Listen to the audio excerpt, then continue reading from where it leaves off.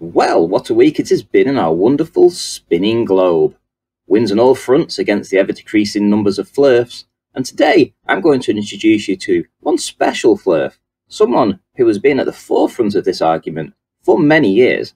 In fact, he was the very first flirf that I ever spoke to, and was also the very first flirf that I met in person. Now, I understand that many of you may have heard of Sleeping Warrior, but maybe many of you don't know of all the many achievements that he made inside the community. I will attempt today to put that right with a little delve into the past and to highlight just a few of his most explosive revelations. But before we get there, I do want to make a massive shout out today to my patrons, and I'm going to shout out Nathaniel Muller, Mr. Steve, Dan Suhaina, Dr. Logic, Simon D, Mitt Velkez, Howard Moore, and Pros. Thank you so much for being awesome patrons of mine. I also want to shout out my channel members too. So we have Timo Lynch, Joshua Corcoran, Marek Zajak, Valdemir S, Marcelo Sasso, CrowXE, Richard McLeod, Some Old Dude, Tati Bogle, EG22 Twagan, Hungary Ghost, Anti-Hirvansalo, WS, Vol, and Sisyphus. I would also like to thank Mike, who made a PayPal donation to me as well. So thank you very much. He actually gave me a PayPal donation, which was to cover the £5 that my father owed me from way back when in one of my older videos that I talked about what happened there. And I also want to say thank you for the beers that I got with the additional funds that you sent me. So thank you very much for the PayPal support too. Now, on with the show. Let's get started. Here we have to go all the way back to March 2016, when Riley made a claim of seeing Blackpool Tower from this spot at Hoy Lake. Unfortunately, there is a gigantic hill in the foreground called Formby Beach. He claimed that Google Earth was wrong because a direct line of sight to Blackpool Tower should not have that land in the way. And this was true. The land should not have been in the way, except he never took the images from where he said he did. And as far as I know, even to this very day, he claims that he still took the images from this spot, which we all know he did not. But in this video he showed images of Blackpool Tower, which he claimed that he had filmed from Hoy Lake, UK. Now I need to be very clear that there was never any question about the visibility of Blackpool Tower from Hoy Lake. According to the mathematical calculations for a globe Earth, it certainly should be visible from Hoy Lake.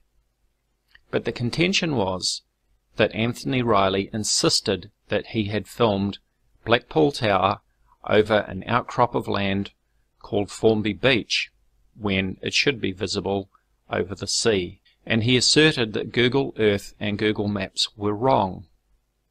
And of course this is all part of the globe Earth conspiracy in Anthony's mind. His escapades continued. He went to St. Bees and claimed to have filmed the Isle of Man from an elevation of 30 feet.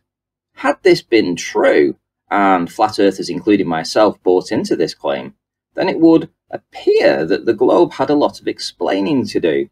The debate raged about what could and what could not be seen, and all the time the globe believers were saying he was not at 30 feet, he was at much higher. Wild claims were made. At one point, Riley even said that he could see Ireland in the image and some chimney stacks some 95 miles away.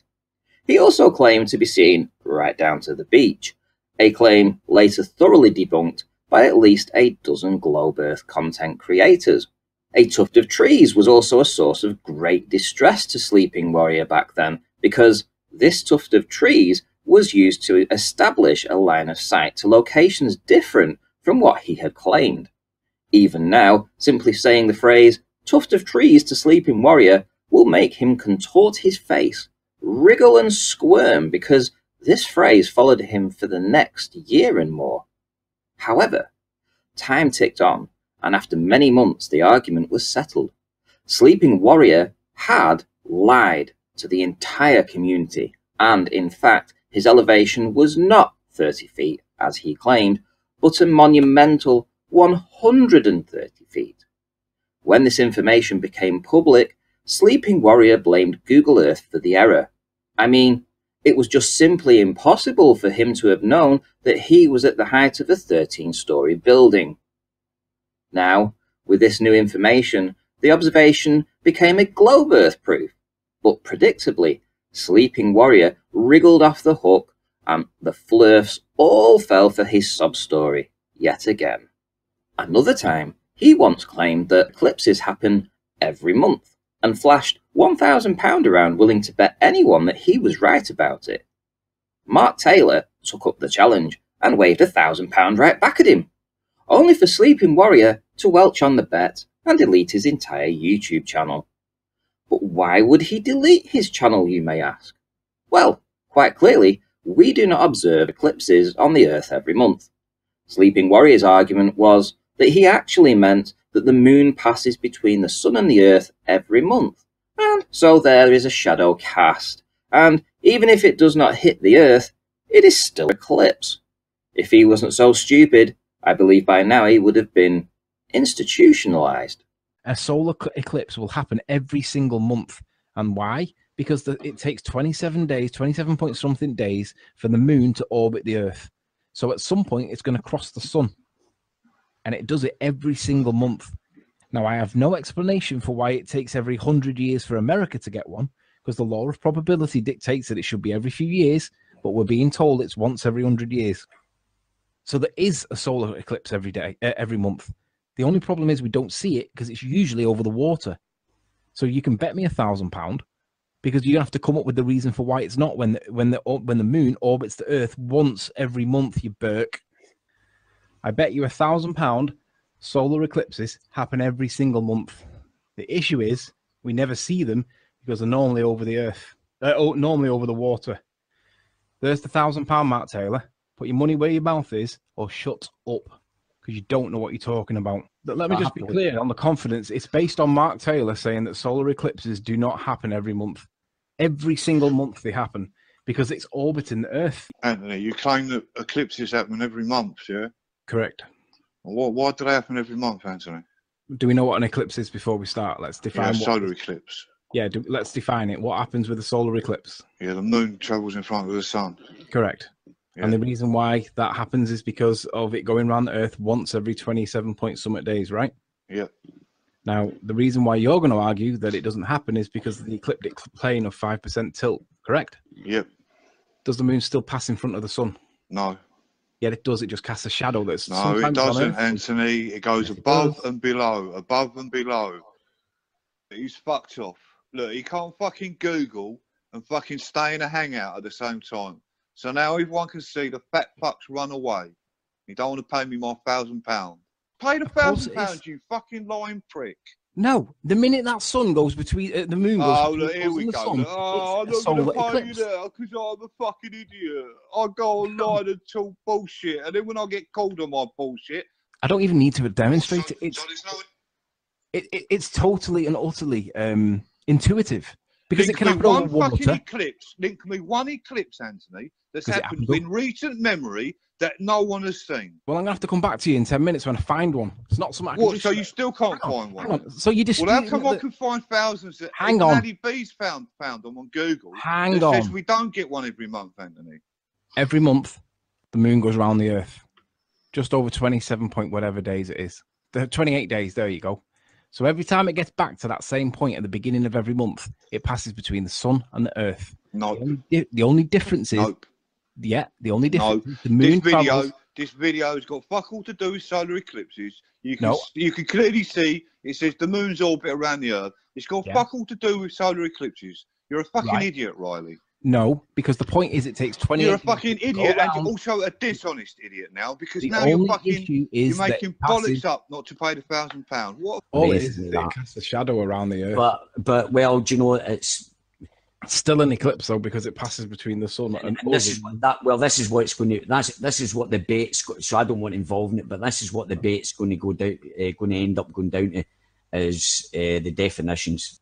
You can't link one article. You can't link one article that says we get one every month. All you've done is linked a video that talks about the orbit of the moon. I mean, how stupid are you, Anthony? Well, You're that fucking stupid that you're on YouTube now saying that everyone's definition of a solar eclipse is wrong and you're right. But you can't link one article that backs what you're saying up. We get it all the time. It's just it's all the time now. So it's not just once a month, it's all the time now. So everyone in chat now, it's gone from we get it once a month to all the time now. Yeah, it's frequently, but it's where the shadow gets cast, and that's the only variation. Just read out why the explanation tells us why we don't get an eclipse every month. A lunar eclipse occurs when the moon. No, not a lunar eclipse. It's a solar eclipse. Yes, it goes on to. It says a solar eclipse occurs when the moon's shadow falls on the Earth. They do not happen every month because the Earth's orbit around the sun is not in the same plane as the moon's orbit around the Earth. Yes. Thank you, Jamie. Yeah. So there you go. Jamie's just read out an article that says we do not get a solar eclipse every month. Because of the tilt of the moon. I agree. We agree at that point. So you owe me £1,000 then? No, because the sun's still... What do you mean no? You said we get a solar eclipse every month, Jamie. He's just read out, Anthony, he's just read out that we don't. So how come you don't owe me £1,000 then? Because the moon still passes in front of the sun. Just the shadow gets cast elsewhere. You fucking dishonest Still an eclipse. What you fucking bet was that a solar eclipse doesn't happens every month, and I said it's still an eclipse. Jamie's just read out the reason we don't get one every fucking month, and you're lying. The minute the moon passes in front of the sun, you're a fucking dishonest prick, every single month. What a fucking dishonest you are, Riley. Yeah, well, everyone can fucking see now that you're not a man of your word. You're a dishonest little prick. We bet £1,000. I was prepared to fucking pay that into your account today, right now. Link me one article. You can't. Show me the £1,000. Jamie's fucking linked it. Jamie's linked it. And he's read it out why we don't get one every month. And then you back down on your bet. So everyone can see now that fucking Anthony Riley is a dishonest fat prick. I bet you £1,000 solar eclipses happen every single month. The issue is we never see them because they're normally over the earth. Normally over the water.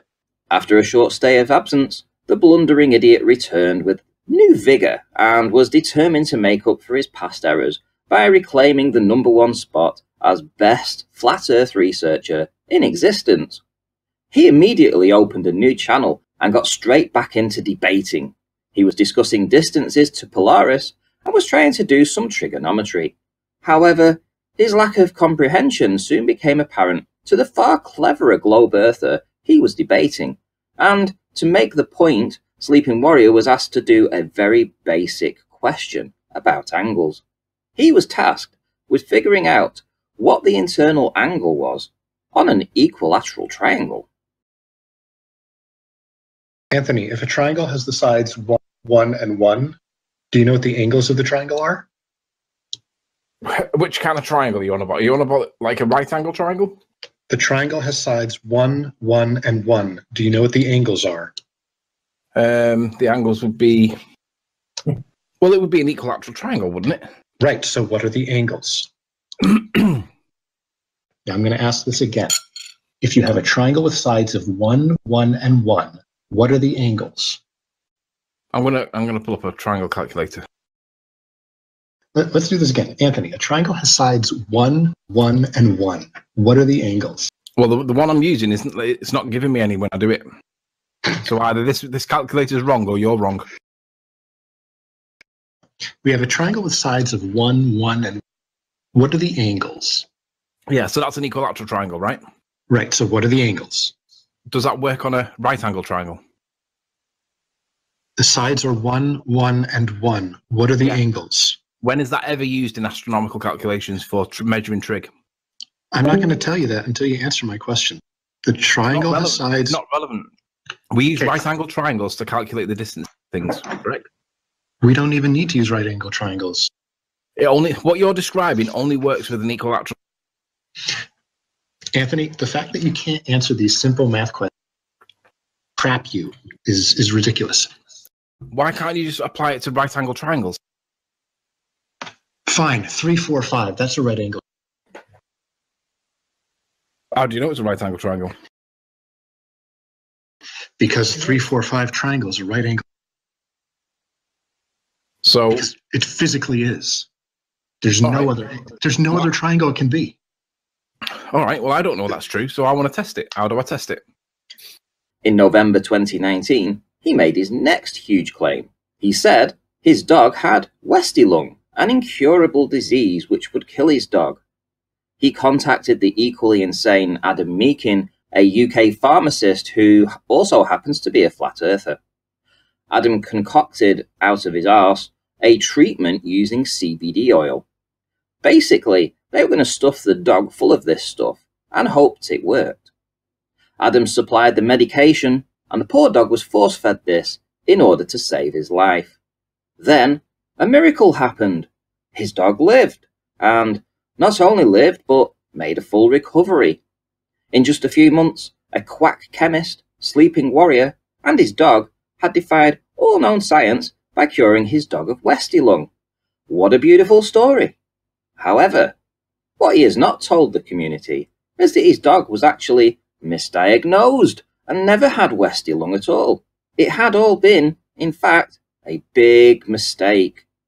Having bumped into his ex, who was clearly distraught at the news of Mickey and his illness, Sleeping Warrior fessed up and conceded it had been a mistake, that his dog was now just fine.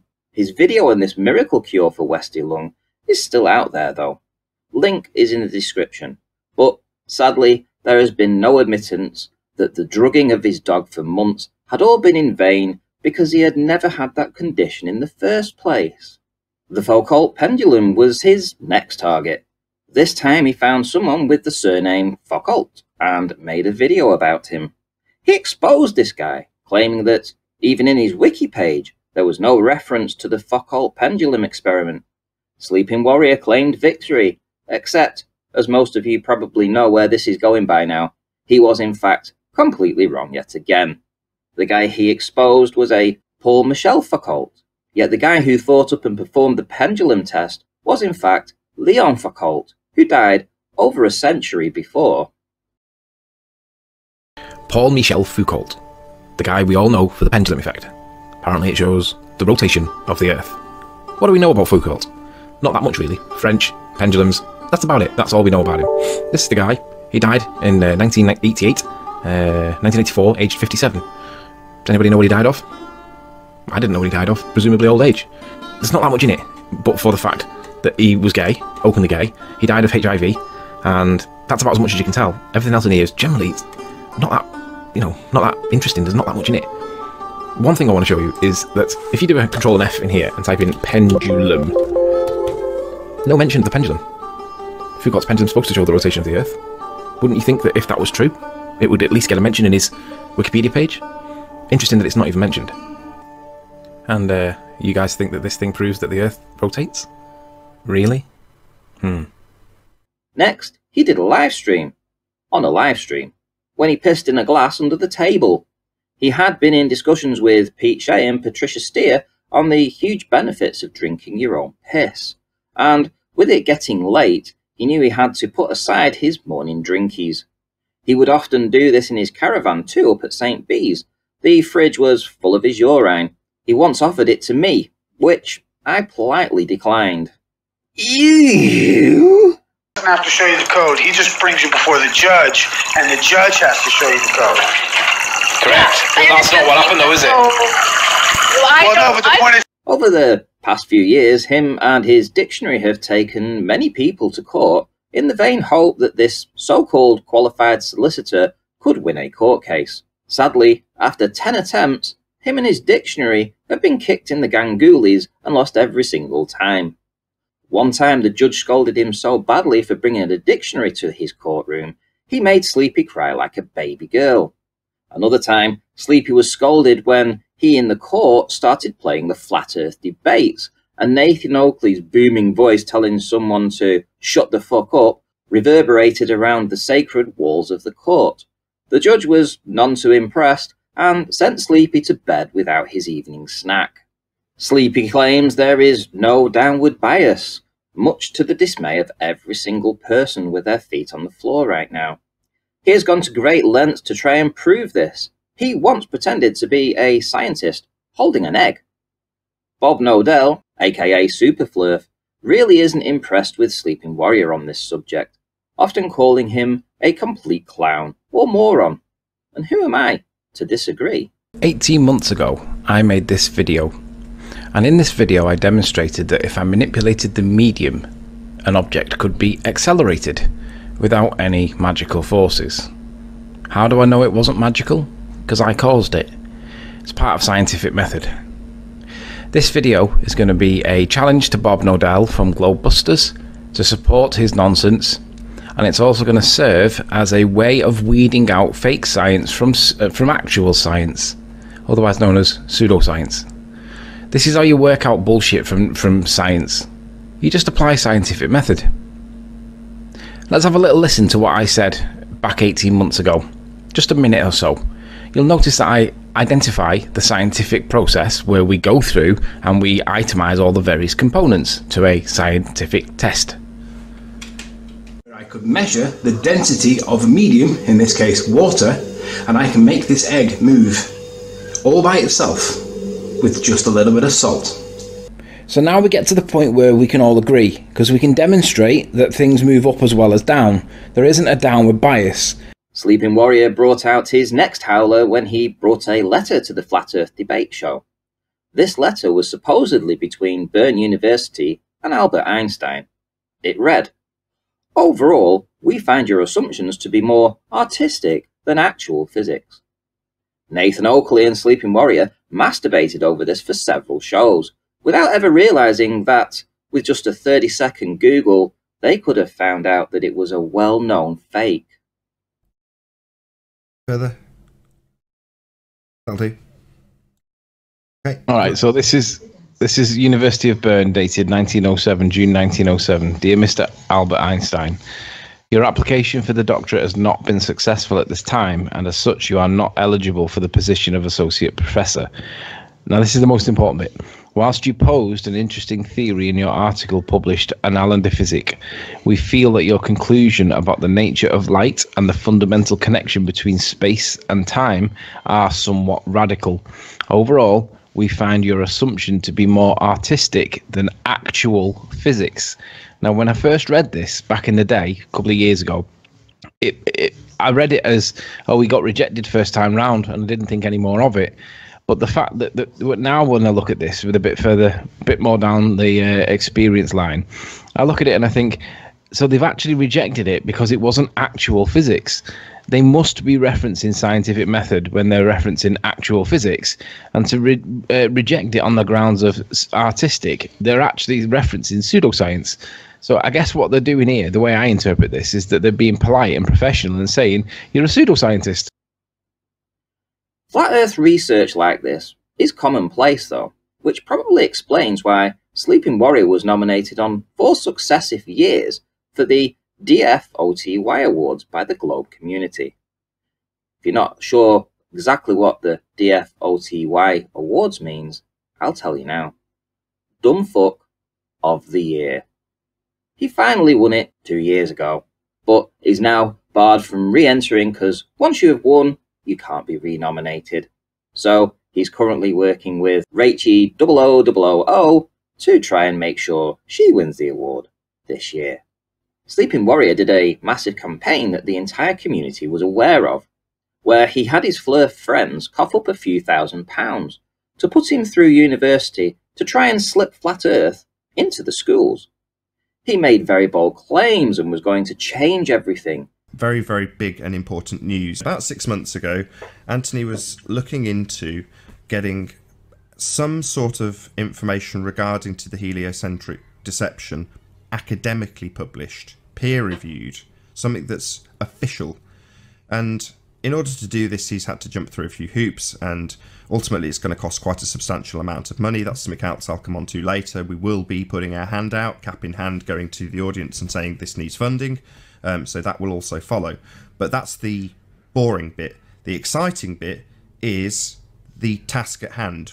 So I'm going to pass over to Anthony, who's hopefully going to give the audience a bit of detail about exactly what this is. I was looking at different research, different research courses at higher level, and different universities do different things. And I found one that does what I want. And my intention is to try and get a pro flat Earth dissertation written that is peer reviewed by my peers who are all solicitors or barristers in the profession, and basically criticize or challenge the law, the UK domestic law, on who is accountable for the national curriculum. I want to criticize the people that are in the education system on facts that we can prove are at least debatable in terms of the evidence, because they would have to prove the 93 million mile sun, for example, if they were going to show that their statements that we were being taught were actually true. And I don't know whether they can. Now, the risk with it, of course, is that it would be seen as being anti-establishment or somewhat unethical or whatever. There is a real risk that they may not actually accept it as a submission because of whatever reason they deem suitable ethically, morally. It could even class as terrorist, maybe. I don't know. I don't know what the position would actually be. We should be able to prove these things. It shouldn't be the case that I have to sit here week after week after week asking about the 93 million mile sun, because if the whole body of science is supporting this, where is it? Here is his receipt, which he claims he handed in his thesis. Except this never happened. I can personally attest by word of mouth from someone very close to him that he never submitted it at all. This is backed up by his own admission that the receipt was bogus. I also wish to state for the record that Riley told me that when he went back to the same university that he completed his honours degree in, he told me that he had the same student number and that his number was just 2 digits long, as he was one of the very first students there. He said they issued him with the same number again. This again does not match the receipt. But this revelation has already been admitted by Sleeping Warrior, who took £2,335 off the community, including myself, for this course. Which begs the question, why did he post a fraudulent receipt on his GoFundMe, and why has he never told the community what happened to his thesis and his course? Did he even enroll on the course? If you want a complete breakdown of this story, I have included 2 videos for your enjoyment in the description. Next, the flat earth scientist Sleeping Warrior tells everybody that air has no weight. Sleeping Warrior, atmospheric pressure. Noun, the pressure exerted by the weight of the atmosphere, which at sea level has a mean value of blah. Where does that weight come from? Well, that is the reason why I'm doing this video. Weigh a balloon, inflate it, weigh it again, it'll be heavier. Do you now accept air has weight? No.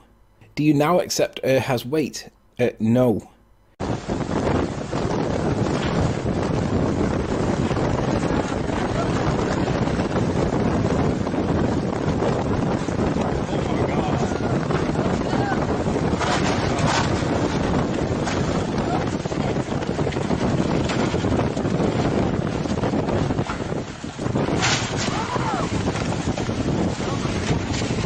Do you now accept air has weight? No.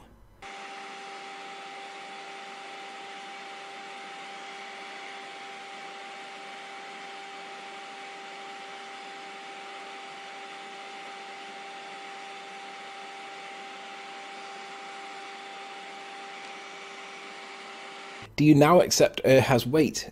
No.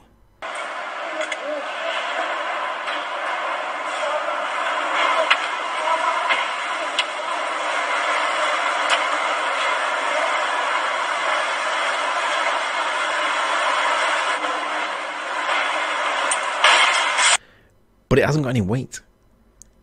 Don't let them claim atmospheric pressure. Laugh at them and tell them it hasn't got any intermolecular bonds, you moron. Explain that, you dozy bastard. In Sleeping Warrior's next bold claim, he says that time is not an independent variable. Independent variable, thought.com, Tom Helmenstein, I believe he's a PhD, I think. Independent variable is the variable that is changed or controlled in a scientific experiment to see its effects on the dependent variable. Can't manipulate time.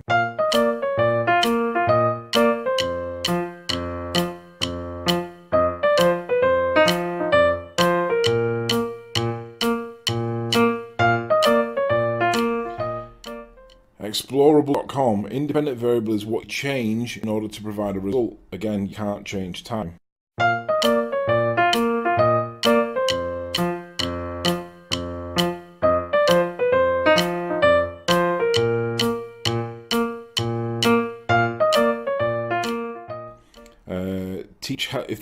If they were too complex for you, this is a GCSE standard level factor or a GCSE citation. Time is at the bottom here. This is the cause. The independent variable is also controlled by you. You have to control your independent variable. That's your cause and effect, right? Your independent variable is your cause. Time can't ever be one or the other.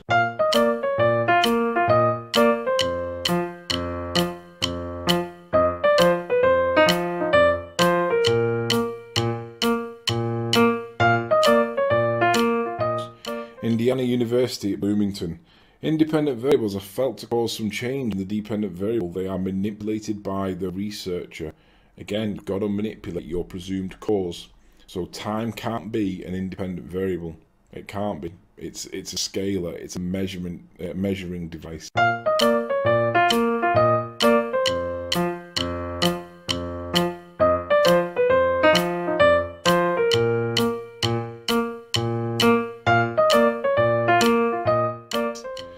Sciencing.com. Independent variable is the variable that the scientist changes during the experiment. It's the independent variable. Think of the experiment as a cause and effect exercise. So the perfect cup of tea is not a cause and effect exercise. It is what you think or you perceive to be the perfect cup of tea. But it isn't a cause or an effect. So the independent variable isn't time.